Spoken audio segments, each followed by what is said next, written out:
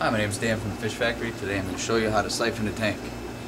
First you need a siphon, and you can use a bucket or a container of some kind. You want to take the siphon, stick it in the tank, take the hose right here and suck. Get it down in the bucket. Then when you get the water running, you want to go down, up, down, up, down, up, down, up, and you want to do that in every square inch of the tank. You want to do that to clean out the waste and the extra food in the tank that you missed. Every time you do a water change, you're going to want to hit the gravel like that with the siphon. The siphon is very beneficial, and you must use it in your tank to have a successful, healthy tank.